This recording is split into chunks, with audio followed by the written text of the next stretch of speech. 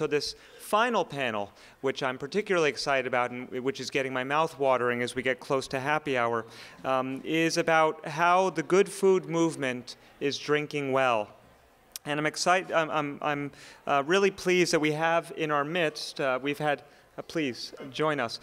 We've had many experts here today, but we have leading this panel Alan Katz, who is truly one of the most knowledgeable folks in the nation when it comes to distilled spirits and cocktails. Alan is the Director of Mixology and Spirits Education for Southern Wine and Spirits in New York.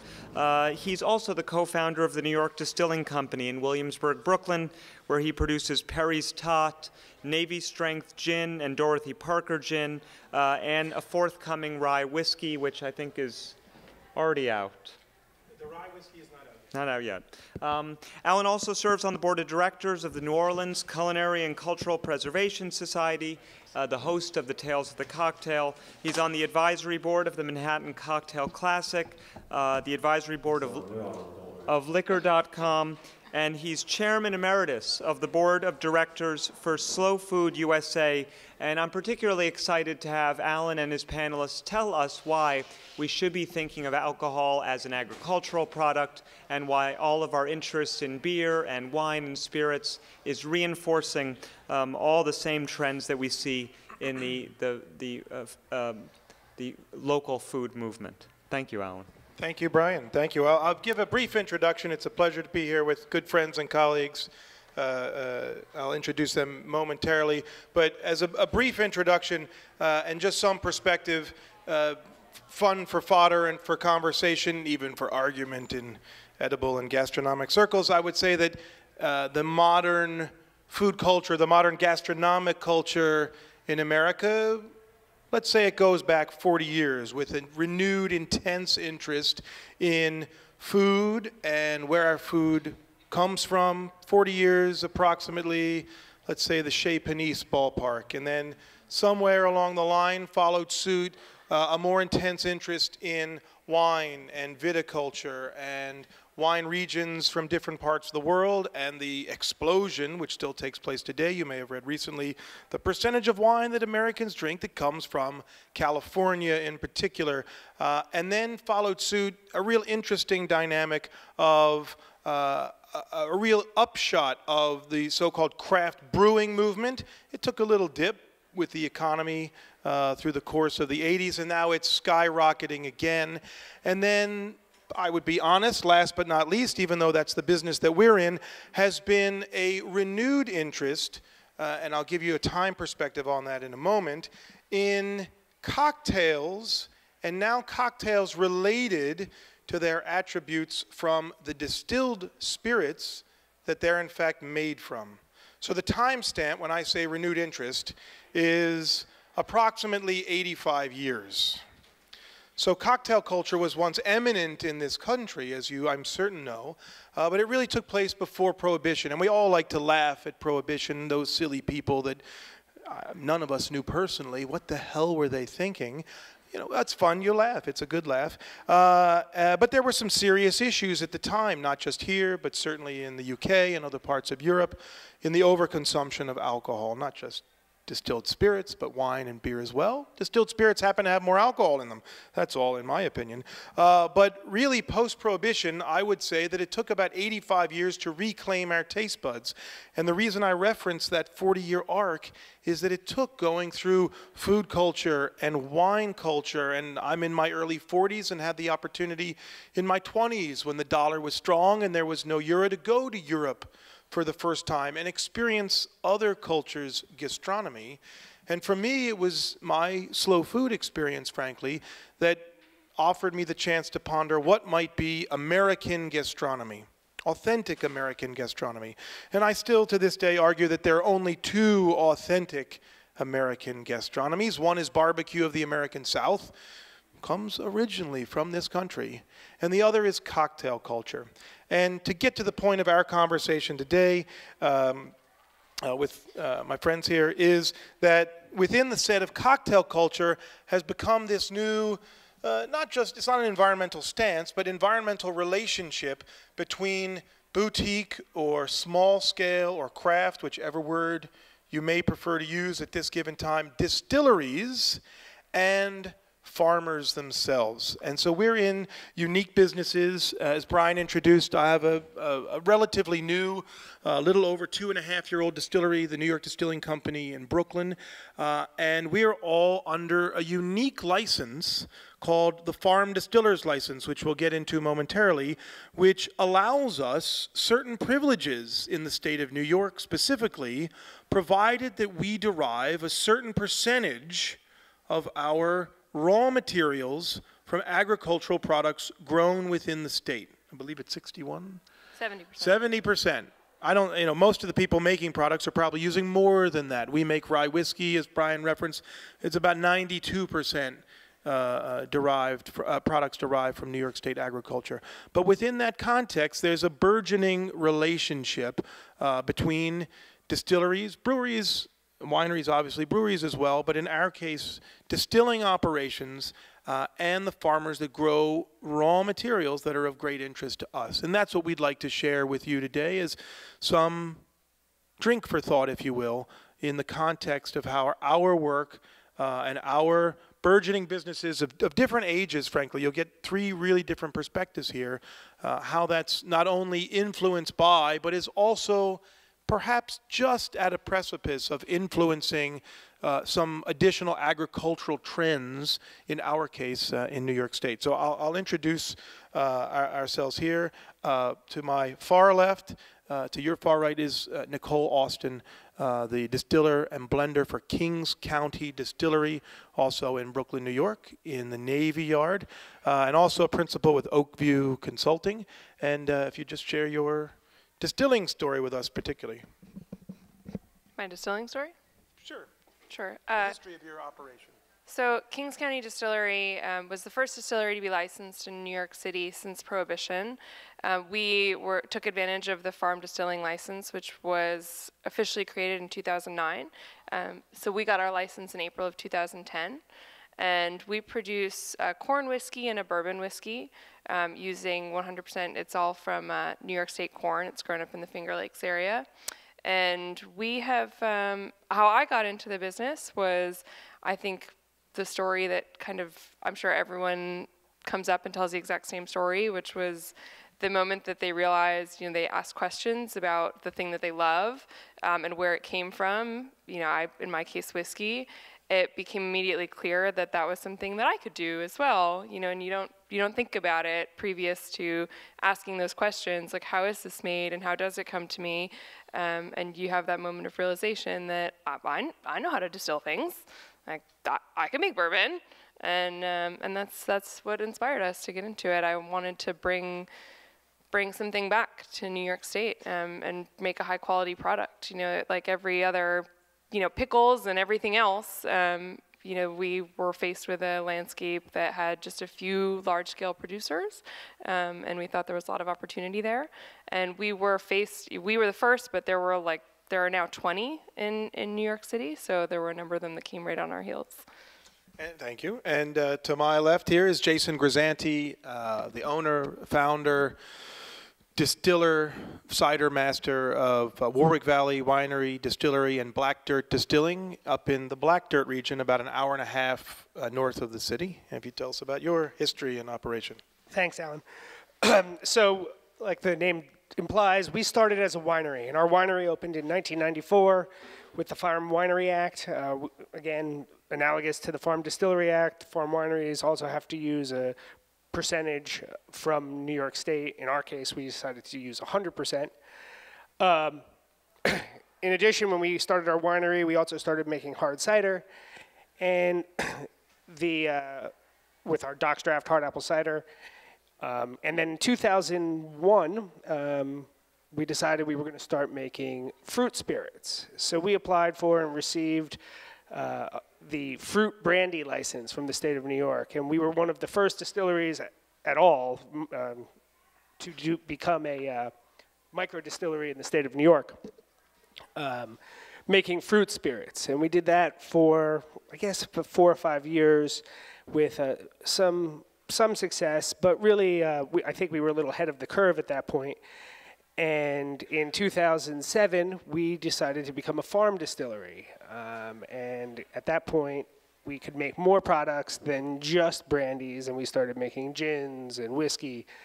And it was a really interesting time. Right about that time, people started becoming interested in craft distilled products, and the market has blown up. And we are in the mix of a boutique distilled spirit revolution, and it's great to be part of it. Thank you. So we can see you relatively well from here. Just by a show of hands, how many people are not from New York? Great. Oh, I can see it's great. So most of you are not from New York. So this is a very personal thing for us, but I think we would share this. One of the most unique aspects of having operations, and there's some things that overlap in all the things that we do, but having that operation in New York State specifically is the advent of this farm distiller's license. And I don't know if you're aware if states that you may be from have that, but if there's information, at least from my perspective, that we could share with you today, is that, again, personally speaking, that this would likely revolutionize distilling in the states where you reside and do business and share relationships with producers and farmers and co-producers, et cetera. And these two probably have a better sense of the history of the farm distiller's license. If you want to chime in on that, because it's really the advantages afforded to us as small businesses, both from a financial standpoint, but also to, if you will, in lay terms, get a leg up from a retail standpoint that fall under the dynamics of what the state has afforded us in this opportunity. And Nicole, if you want to start on your historic perspective of the farm distiller's license. So also, Alan did mention it, but I'm also the president of the New York State Distillers Guild. So I work very closely with Albany on legislative changes. More recently, Ralph Lorenzo, really from Tuttletown, was doing this before me, but I work with him closely. And New York is unique. There's only a few other states that have pursued this avenue of attaching license privileges to the idea of using agricultural product from your state. And I think it was incredibly valuable to us, and doing that really helped launch New York into the top tier of states that are seeing this revitalization.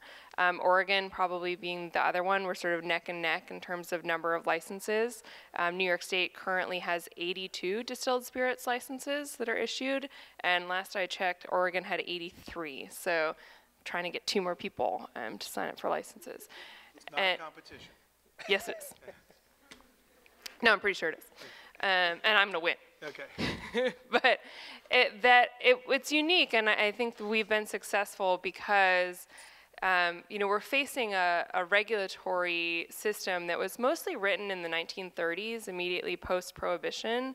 And the attitude at that time was that distillers are gangsters, and they're not the kind of people that you want in your state.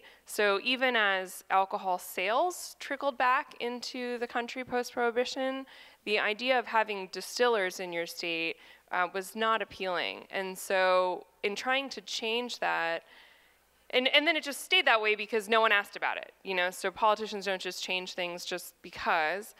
And so when we came later to the 2000s, when people started asking about changing it, our biggest ally turned out to be the Farm Bureau. And that was the way, it was their power and their influence and their legislative savvy that really led to the creation of these licenses. And the argument that we made, which I think was so powerful and that they helped us craft, was really about the value add of specialty grains to New York State farmers and specialty fruits. So, New York is a huge agricultural state. We don't often get lumped in, but we are a large agricultural producer. But competing on the commodity market is challenging for for New York farmers. So part of the argument was, if you're producing corn or growing apples or whatever, that turning the agricultural product into a distilled spirit just adds a lot of value. Like the relative value of the bushels of corn as compared to the value of the bourbon that I make from them is much higher. So I can afford to pay a premium to my farmers to get a higher quality corn. There's taxes that go back to New York State that they can use to help support the agricultural community. So all of those things created a really powerful argument. I think that was the big impetus towards changing it, and that's why we've seen so much success. And the advantages, though, to us as distilling operations are what specifically from both of your perspectives? Financial? I think that the opportunities afforded to us by being in New York and having a great agricultural sort of network to work with allows us to make a variety of products. You know, we're not in some place where there's a lot of sort of monoculture. We have a lot of different fruits and vegetables aren't really used in distilling, but fruits and just wait, I'm sure some people grains available to us to make all sorts of interesting products.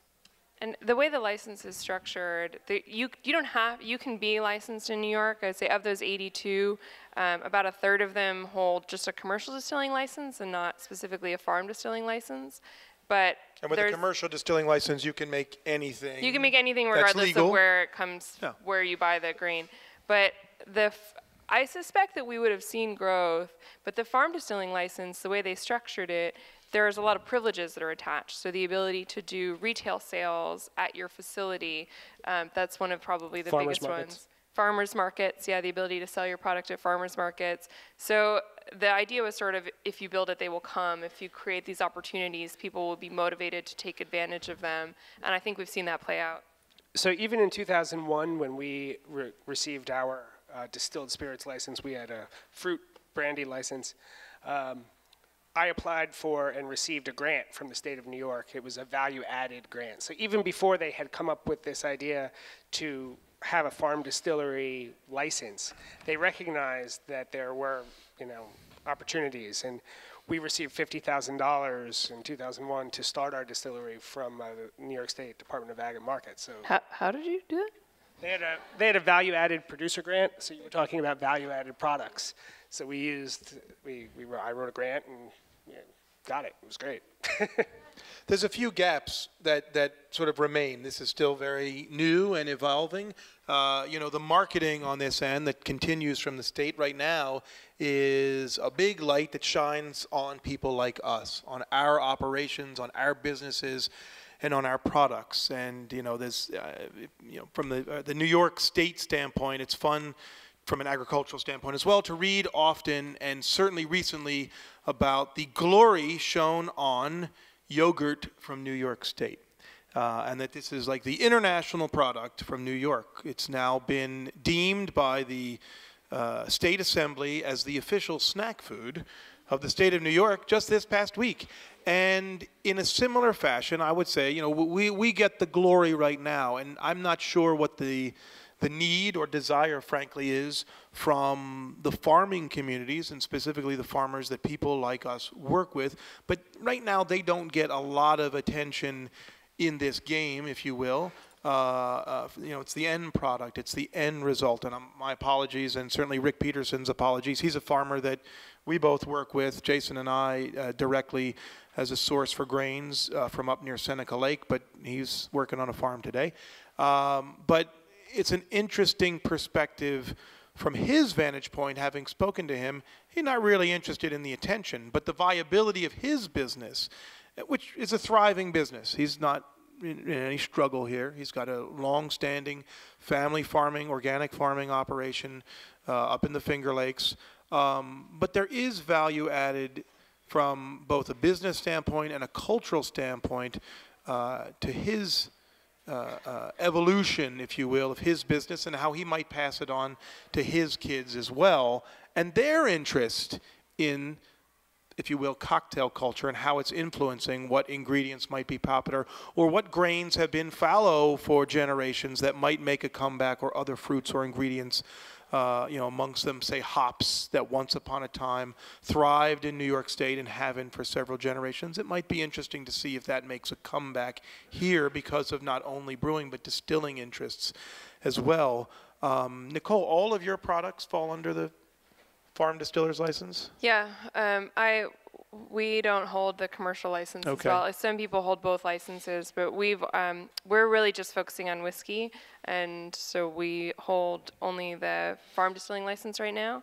But that's been a challenge. There are some products that I would like to make and that I've made sort of experiments with that the New York ag community just hasn't quite caught up to giving us the supplies that we need, specifically malted barley. Yeah. But what's great about that is that since that demand is there, you know, since we all need it, people are working to see what they can do to provide it to us. So I think it will come. It's just going to be a little bit slow. Like I have a great single malt that I'd really like to bring out, but we can't quite yet. Jason and I both make products, different products that fall outside of the rules and regulations of the farm distilling license. We both make gin.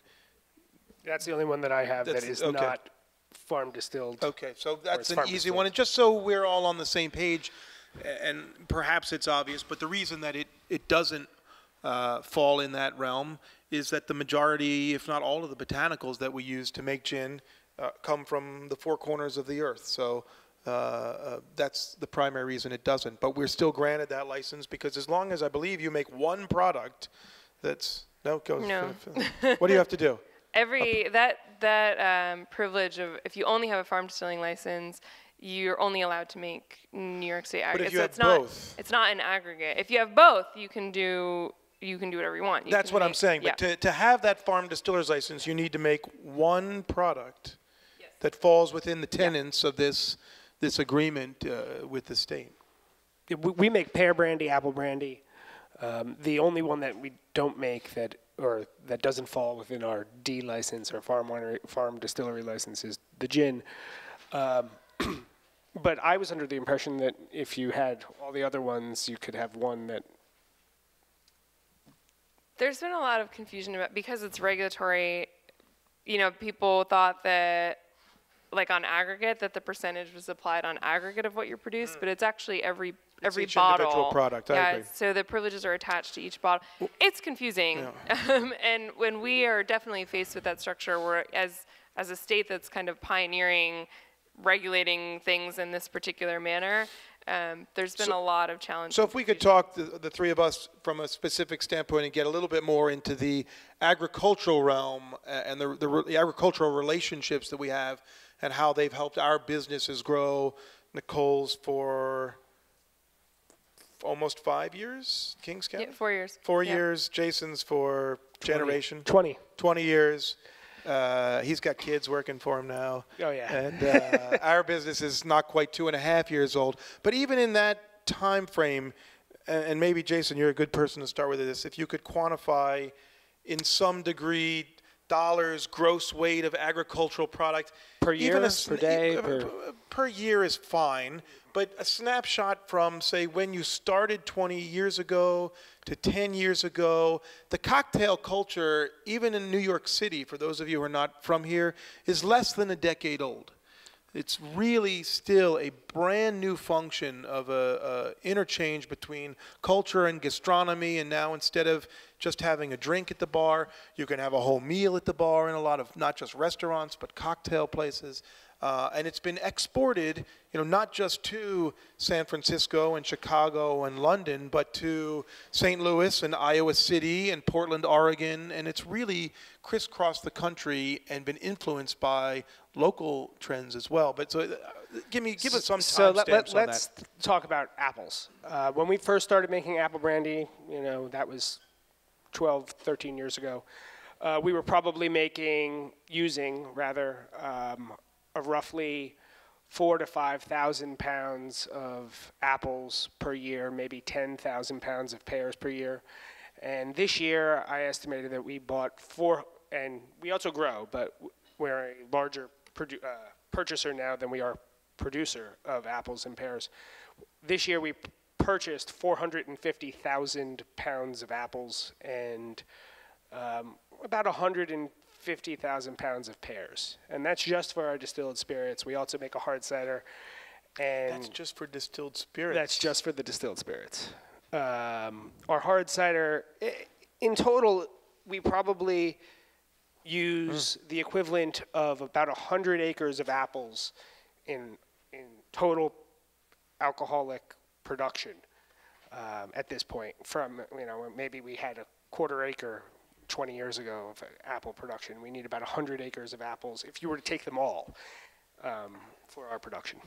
So it's pretty. That's interesting. And is it straight shot up the trend chart, or was there any up and down? There was a That's really what I'm interested in. There was a very short.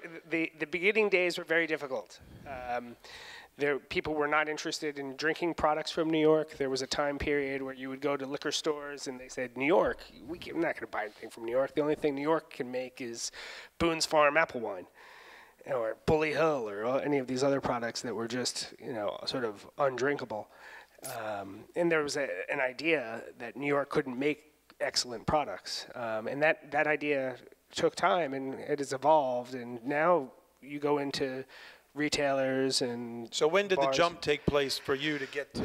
I think that the jump started around 2007, 2008 with the farm distillery license and people becoming more aware of the products that we make as collectively. I mean, give a context. Jason has a significant operation and piece of property up in Warwick, and you get approximately how many visitors a year? About 70,000 visitors a year come to visit really us. well-established entity up in Warwick that has got a following now and a recognition. And we used to not have anyone come. There were days where I would sit there all day and not see a single customer. And, I'd sit there with my dog and distill and put a sign on the front door and say, come around back.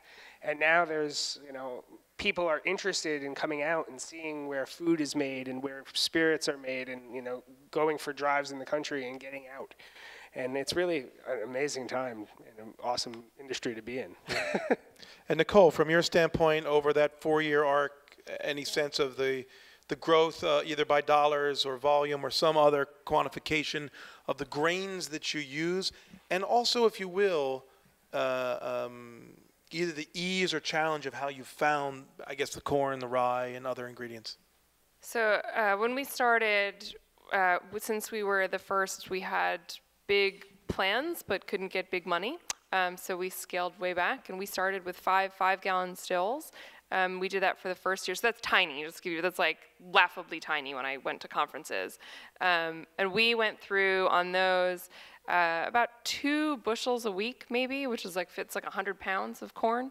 And now we're going through about 2 tons a week. So we went through 2 expansions, and we just can't keep up. And we're limited purely by the amount of capital that we were able to get in order to invest in bigger equipment.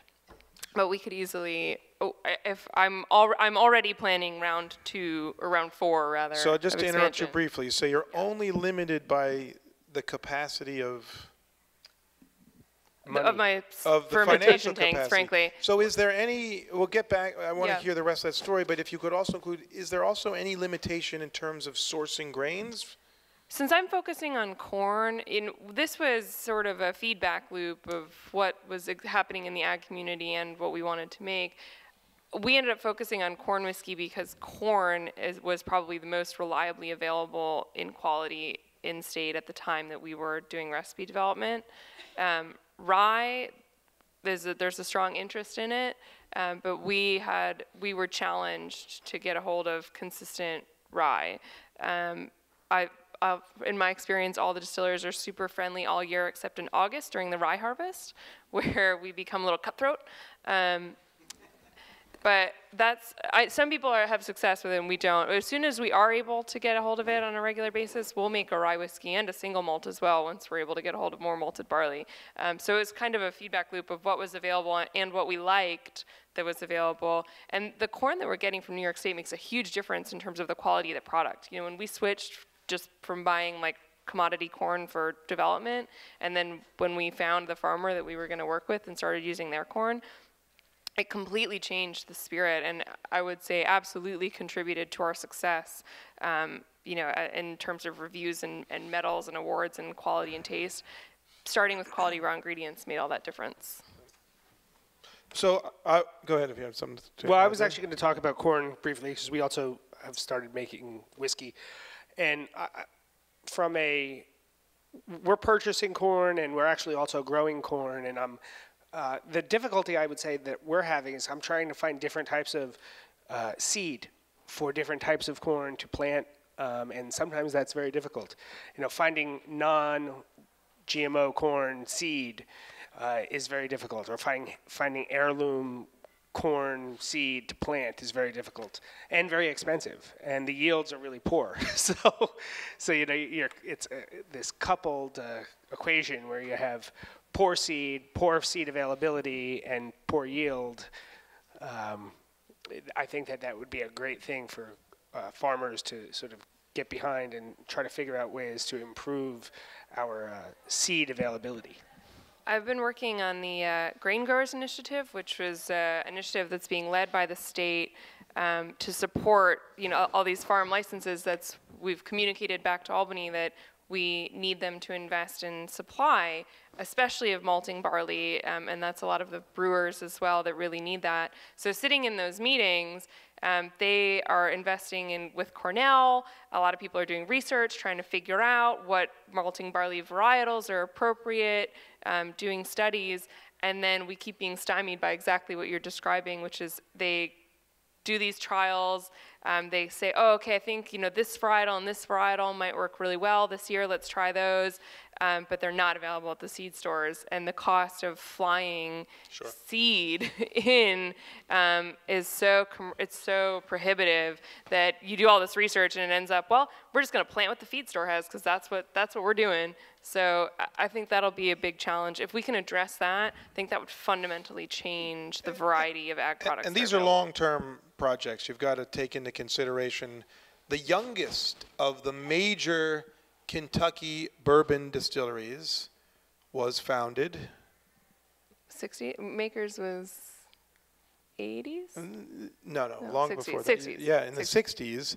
And of the real giants, it really goes back to, some of them have been around since before Prohibition, but really they've had a long-term arc to develop these relationships and considerations and volume issues and warehousing issues, all the things that play into not just turning the still on and making a product. For one other perspective, at our distillery in Brooklyn, we don't make bourbon, we make rye whiskey. And as Nicole was referencing, rye is a little bit tougher to come by. And from our perspective, we made the choice to, really even before we had a distilling operation to go and visit in person, that we would start investigating and ultimately contracting with Rick, specifically Rick Peterson, to grow grains for us. And he said, and he was one of the few people that took it seriously, in fact. But this is really our third distilling season, if you will, of rye, even though our business, our operational business, isn't quite 3 years old, that we've gone from about 30,000 pounds of rye the first year to 40,000 pounds or 50,000 pounds of rye the second year to about 300,000 pounds of rye this distilling season, if you will, this year of distilling. And so, the arc is out there, but there's not really an end in sight to see what the complete limitations are, short of we know that there'll be shortages of rye. Specifically, corn is a little bit easier. The malted barley, or the barley, in fact, is of interest to me as well, but I think it's going to take an even longer time to discern what the quality of the barley is. And so, at the end of the day, as new businesses, particularly in Nicole's, in our case, specifically, at the end of the day, you better damn well have a good product, or otherwise people get fatigued by it. And there are new distilleries opening, whether it's in New York or some other part of the country, and I think certainly you'll see this trend boom equally so in Western Europe in the next 10 years, and it's just as easy to go on to the next product as well. So it's a nice, entertaining, if not somewhat complicated jumble to say, all right, what are your priorities? Is it to only source locally, or if I can get a better grain somewhere else, whether it's Pennsylvania or Canada or some other elemental region that can provide for me something that's interesting, perhaps something that's unique in the standpoint of corn. And all of those things, I think, increasingly will come into play in the decisions that businesses like ours have to make, and provided that at the end of the day we have to maintain 71% to fall into this farm distilling category. In the few minutes we have left, and then if there are any questions, we'll be happy to take them. Just want to say, what are there any challenges or drawbacks that you've had, maybe Jason, you in particular, whether it's translating exactly what you do from a government interaction standpoint or production standpoint, any drawbacks that you've had in the farm distilling license or products you've made that fall under this license? Drawbacks for the farm distilling license. Or challenges that you've overcome. Challenges. Well, I again, the grain challenge. For us, actually, a product that we started making was creme de cassis. And when we started making that, that was 2005, 2006. And a neighbor had gotten in touch with us. They had grown some currants and had, was wondering if we could figure out something to do with them. And so I said, sure, bring them over and I'll try to come up with something. And I came up with a product that I thought was pretty great. And I couldn't find enough currants to continue making it. The problem has since rectified because there are now more currant growers. But at that time there were not, and we had to discontinue it for a short period of time. Anything from either your perspective that regulations have been slow to adapt to the evolution of all of us being humbly relatively young in this business, young as people and young distillers, maybe not, Jason, you so much from the distilling standpoint, but still relatively youthful. But the evolution, the evolution of the regulations to the demands or desires of distillers themselves.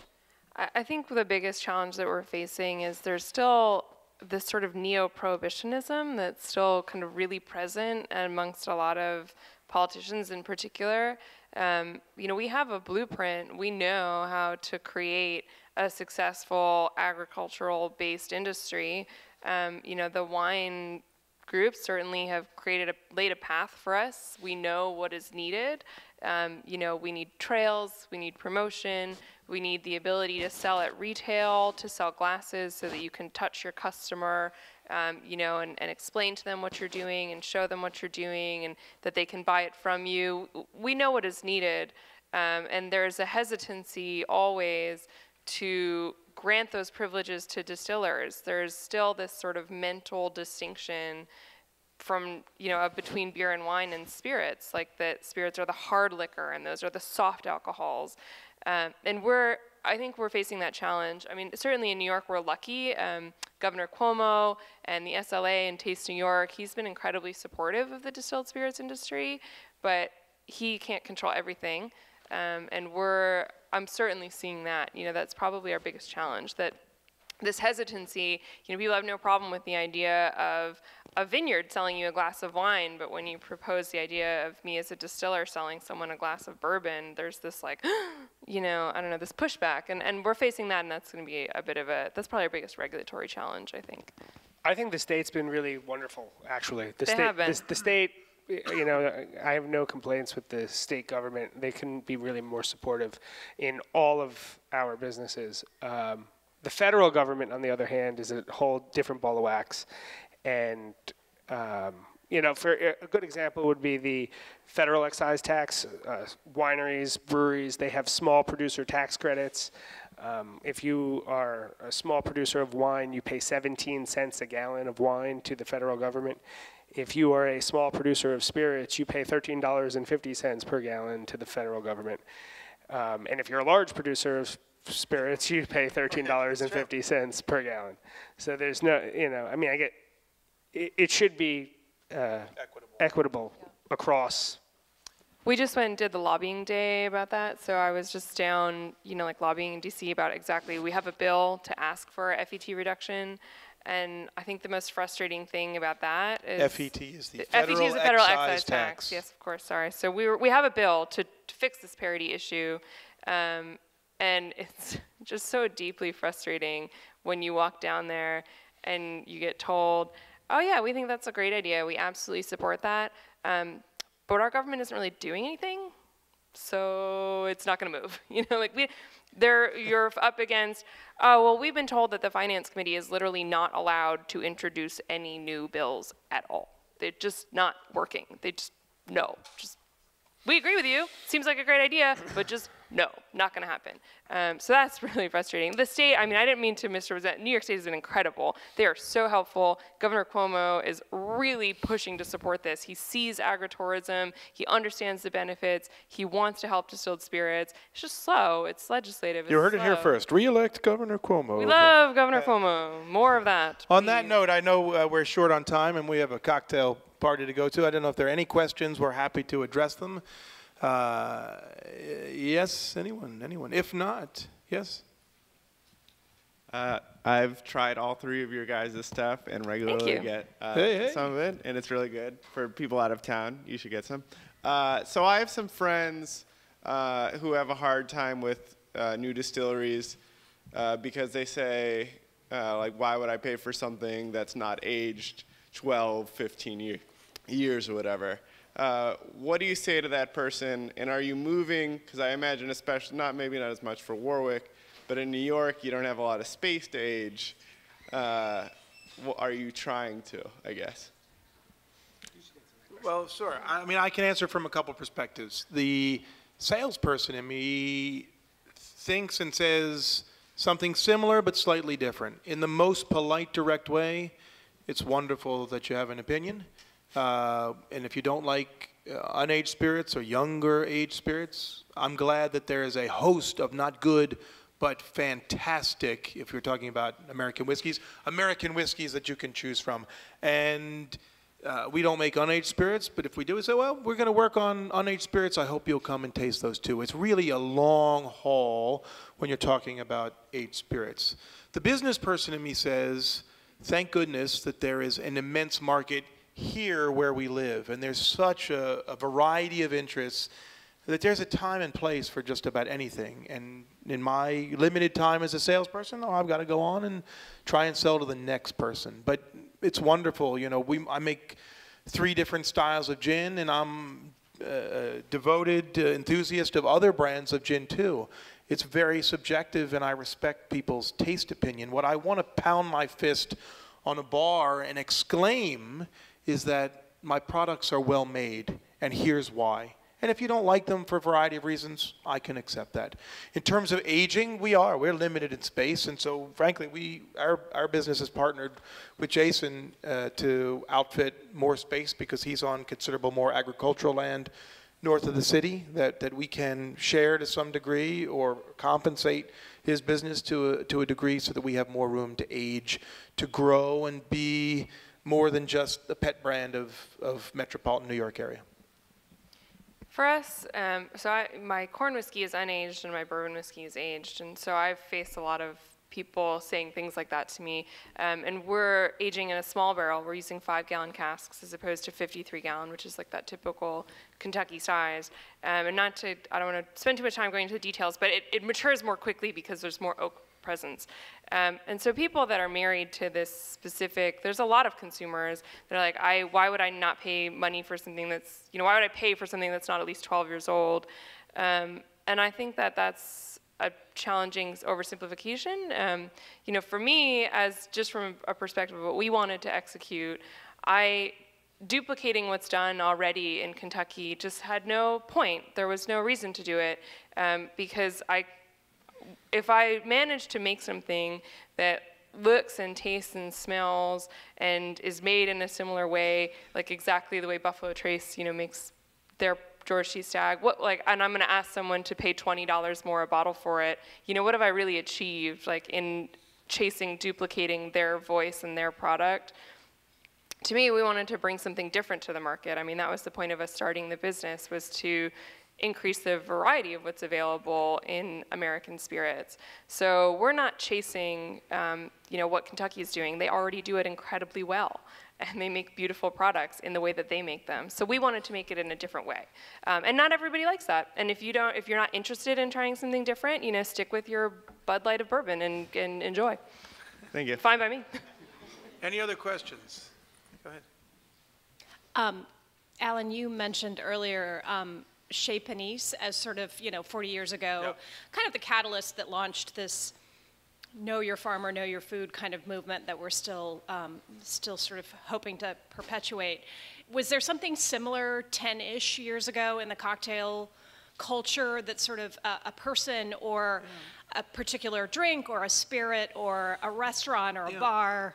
To my experience and involvement, there's not quite a parallel, but that it was an evolution. And I'm 42, and Chez Panisse has only been in my consciousness, say, for 15 to 17 years, 15 years, let's say. But to follow that arc and in personal research and experience, to watch that from food to wine to beer very specifically, and then all of a sudden, as Americans, to look inward and say, do we have gastronomic culture here? What is our history that we share with the rest of the world? And then referencing the barbecue as one. And the idea of the cocktail is germanely American. There are some other parts of the world that have had influences, but it is an American thing and it sounds simple, but it really isn't to make a well-made cocktail. You have to follow a recipe like you were baking a cake or whatever it is you prefer. There's a skill set to it. And the idea of the American cocktail and the American bartender, far past the movies Cocktail and Roadhouse, is really, I take it very seriously, of great cultural significance. And for a generation that I'm probably on the cusp of being at the older side of now, these are now professionals that spend equal time in the lab or in the library as they do working at a bar, whether it's a standalone bar or a restaurant bar.